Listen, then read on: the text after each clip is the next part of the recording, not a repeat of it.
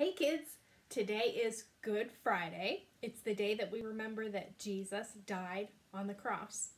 Now you might be wondering, why do we call it Good Friday if it's the day we remember Jesus died? Well, Jesus died for our sins. Even though it was really painful for him and it was a really difficult thing for him to go through, it was for a good reason. He died for our sins, which is awesome. And so we call it Good Friday. Today we're going to talk about what happens on Good Friday. When we left our story yesterday, Jesus had just been arrested in the Garden of Gethsemane. So they took Jesus. Now the Sanhedrin were the ones that wanted Jesus arrested. The Sanhedrin was a council made up of people from the temple. It was possibly a mix of Pharisees and Sadducees, but the Sanhedrin had Jesus arrested. So they took him to a man named Annas. Annas was the father-in-law of the current high priest. So they took him to Annas's house. Then Annas sent Jesus on to Caiaphas's house. Now the trial that they were putting Jesus through was actually very unfair. Normally they would require trials to be taken place during the day, but this one was under the cover of darkness. So they take Jesus to the house of Caiaphas, the high priest. But while Jesus is at Caiaphas's, Peter is following along, very secretly and quietly, not letting anybody know who he is. But he's following and he's listening to what's happening to Jesus. And a maiden comes up to Peter and she says, "Aren't you one of the followers of Jesus?" And Peter says, No, I don't know him." Peter was scared. Jesus, his master, his teacher, the Son of God, had just been arrested. Peter was scared. So he said no. He denied Jesus.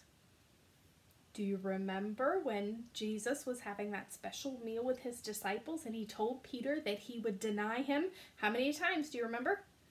3 times, yep. Well, here he has denied him 1 time. A little bit later, the Bible tells us in Matthew chapter 26, it tells us that a maid comes up to Peter and she says, "Aren't you one of the ones that follows Jesus? Don't you know him?" Peter says, No, I don't know him." Well then, a little bit later, some other people come up to him and they say, Yes, you're with Jesus. You have the same Galilean accent. We can tell you're from the same place as him. You're with him. You're one of his followers." Peter gets angry then. He says, "No, I am not one of his followers." And the Bible tells us immediately, right when he says that, he hears the cock-a-doodle-doo of the rooster. And the Bible tells us in verse 75 that Peter went out and wept bitterly. He cried. He wept bitterly. Peter was sorry for what he had done. Well then, after Caiaphas is finished with him, he sends him on to Pilate, the Roman governor. Now, the Sanhedrin didn't have the authority, the power to put Jesus to death. They weren't allowed to. They had to have Roman permission. So they send Jesus to the Roman governor, Pilate. So when Jesus is before Pilate, Pilate asks him some questions. Jesus answers some of them. And Pilate isn't really sure what to do with Jesus. He honestly can't find anything that Jesus did wrong. And so Pilate sends Jesus to King Herod. And King Herod doesn't know what to do with him, so he ends up sending him back to Pilate. So here Jesus is before Pilate again. But Pilate still isn't sure what to do with him. Well, there's a crowd watching. And as the night goes on, the crowd gets bigger and bigger, and it grows. And so Pilate decides to figure out what the crowd wants to do with Jesus. Now, meanwhile, Pilate's wife has a dream. And she sends a message to Pilate, and she says, "Pilate, I've had a bad dream. Do not have anything to do with this man Jesus. Don't have anything to do with him." And so now, more than ever, Pilate really isn't sure what to do. Pilate really wants to just punish Jesus and then release him, let him go. But as he asks the crowd what they want, he gives them a choice. At the Passover time, it was the tradition that they could release a prisoner. They could pardon someone and set them free. So Pilate gives the people a choice. He brings out a man named Barabbas. Barabbas was a murderer and a thief. And he gives them the option. He says, you can have Barabbas free, or you can have Jesus free. And the people say they want Barabbas to be free. And they say they want Jesus to be crucified. Now, crucifixion was a way that the Romans would put prisoners to death. If they had done something really bad, they would put him to death by crucifixion on a cross.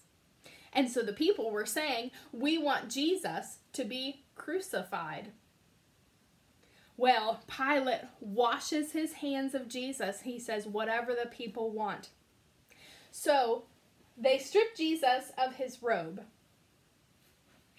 And they put a crown of thorns on his head. They were making fun of him because Jesus said that he was the king of the Jews. And so they put a crown of thorns with really big thorns on it, on his head. And they whipped him with a whip. And they beat him. Then they forced Jesus to carry his cross through Jerusalem outside of the gates to a place called Golgotha, or the place of the skull. Sometimes we call it Calvary. And so Jesus carries his cross all the way out of the city. At one point, Jesus actually gets too weak and tired from the beating that he's gone through, and he can no longer carry the cross. And so the soldiers grab somebody from the crowd called Simon. He was from Cyrene, which is in northern Africa. And Simon carries the cross the rest of the way for Jesus. So they take Jesus out to Golgotha. When they get to Golgotha, outside of the city, they get Jesus' cross, and they get really big spikes, and they nail Jesus to the cross through his hands and his feet so that he'll stay on the cross. He was crucified with two other people, and crucifixions usually gathered a crowd in Roman times. People would come to watch the crucifixion. So there were many people there, and a lot of the people there were happy to see Jesus on the cross. But there were some people that were very sad to see Jesus on the cross. There were some followers of Jesus that were there, some of the women that followed Jesus, and some of the disciples. John was there with them. Mary, Jesus' mother, was there. As Jesus is hanging on the cross, fighting for his life, he's dying there on the cross.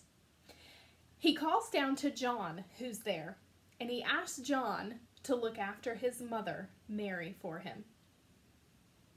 Then the Bible tells us about 3 o'clock in the afternoon. Now, 3 o'clock is usually, when you're in school, 3 o'clock is usually about the time that you're getting out of school, close to it. So, is it dark at 3 o'clock? No, it's not dark at 3 o'clock. It's bright out, right? But the Bible tells us on this day, around 3 o'clock, it got really dark. The sky clouded over, it started rumbling, and Jesus said his final words. He said, "It is finished." He also asked Jesus to forgive the ones that had crucified him, because he said they don't know what they're doing. And he said, "It is finished." Now, he was talking about that our sin has been paid for. That we no longer have to go to the temple and sacrifice an animal. We can ask Jesus anytime, anywhere for forgiveness of our sins, because Jesus, the perfect sacrifice, Jesus was perfect. He never sinned. He was God's Son. The perfect sacrifice died for our sins. So after he says it is finished, his head bows and he dies.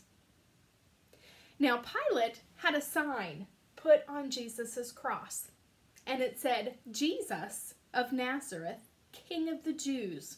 He had it written in 3 different languages. He had it written in Aramaic, Latin, and Greek, so that people from all those different places could understand what the sign meant. Now, some of the scribes and some of the members of the Sanhedrin went to Pilate and they said, you need to change that sign. You need to have it say, he said he was the king of the Jews. But Pilate says, what I have written, I have written. He's saying, it's going to stay like that. I wrote it like that for a reason, and it's going to stay like that. Well, when Jesus dies, at the moment he dies, the Bible says the earth shakes like an earthquake. The Bible even says that rocks split open. The Bible also tells us that saints, people that had followed God and were buried in the city of Jerusalem, they rose up and they walked into the city of Jerusalem and they appeared to people. People were raised from the dead at the moment that Jesus died. Now, it got dark probably to remind us that Jesus took on our sin. He hadn't sinned, but he took on our sin. So the moment he dies, it gets really dark. Something else happens though. Back in the temple in Jerusalem, there was a big, thick veil, a curtain that separated the Holy of Holies area. This was a place that the high priest was only allowed to go to at certain times. It was the place where God's presence was. And so there was a thick veil, a curtain, separating that. The moment that Jesus died, that curtain ripped, it tore in two from top to bottom. Now, it wasn't a kind of curtain that a person could rip apart. It was too thick. But it was kind of like God was tearing it in two from top to bottom. This curtain was really, really tall. And God ripped it in two. He was saying, now everyone can come into the presence of God because Jesus has made a way, because he died for our sins. So even though it's really sad to think about Jesus dying on the cross, and it's okay to be sad about it for a little bit because Jesus suffered and died for us. But we also need to remember that we can be glad about this if we've asked Jesus to forgive us of our sins. Because when he died on this cross, he was thinking about you, and he was thinking about me, and he was thinking about everybody. He was taking on our sins so that they could be forgiven if we choose to ask for forgiveness and turn away from our sin. So Jesus died on the cross. A little bit later, they come by to check to see if the men have died, and they find out that Jesus has already died, and they pierced his side, and it caused him to bleed out his side, and that was fulfilling some prophecy from the Old Testament that said that he would be pierced in his side. Well, then a man called Joseph of Arimathea comes to Pilate, and he asks if he can have Jesus's body and put it in a tomb. He had a new tomb that he wanted to give to Jesus. So Joseph of Arimathea prepares Jesus's body for burial. They take it off the cross. They wrap his body in white linen cloth. And another man also helps him, a man named Nicodemus. Oh, we talked about him just a couple of weeks ago. So Joseph and Nicodemus prepare Jesus's body, and they put Jesus's body in a tomb. The tomb would have been probably kind of like a cave, and they put Jesus' body in there, and they put a big stone and rolled it in front of the door to seal the tomb. That was what they usually did. But then members of the Sanhedrin went to Pilate and they said, we want to put soldiers outside of the tomb to guard the tomb so that nobody comes to the tomb, steals Jesus' body, and then says that he rose again like he said he would. So can we put soldiers outside the tomb? So Pilate allows them to put some soldiers on guard outside of the tomb. Now this was Friday evening. Saturday, all during the day, they had soldiers, different soldiers coming by and guarding the tomb all day so that nobody would take Jesus' body. But everything is quiet Saturday. Jesus' disciples are scared. They're hidden away in an upper room. They're scared that they're going to be next. And they're shocked. They're in utter shock and disbelief. They had just seen Jesus, the Son of God, die on the cross. So all is quiet on Saturday. We'll be back on Sunday morning to find out what happens. I hope you have a great day.